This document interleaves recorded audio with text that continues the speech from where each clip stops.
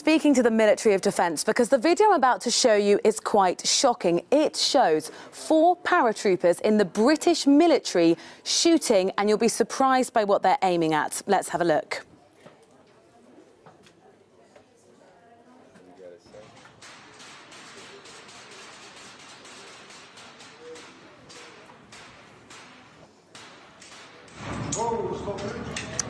So you can see the 4 of them there reloading what we know is not live ammunition, because we've been speaking to the Military of Defence, but clearly they say they're happy with that.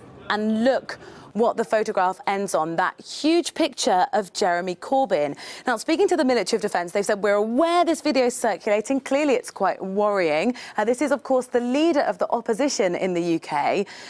This behaviour is totally unacceptable and falls well below the high standards the army expects. A full investigation has been launched. We've heard from the Labour Party as well this morning, and they've said this behaviour is alarming and it's unacceptable. We have confidence in the MOD to investigate and act on this incident.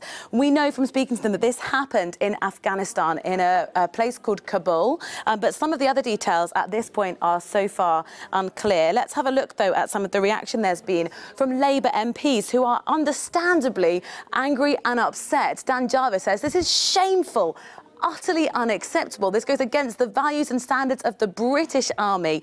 I hope there will be a quick investigation. Now, we've also been speaking to Gavin Williamson's office, waiting to hear back from them about their response. But Alex Sobel says this needs urgent investigation by Gavin Williamson. How can serving soldiers think it's acceptable to use Jeremy Corbyn, the leader of the opposition, for target practice? Now, we don't know what drill they were doing. We don't know exactly if it was a training exercise, if they were just messing around. Those questions left unanswered, we'll get back to you on. But I'll just leave you with this. Paul Sweeney MP, this is disgraceful. It defies all the values and standards of the British Army. I expect an immediate apology from the regiment and also to the Secretary of State of Defence, Gavin Williamson. If we hear those answers and those apologies, we'll be sure to let you know.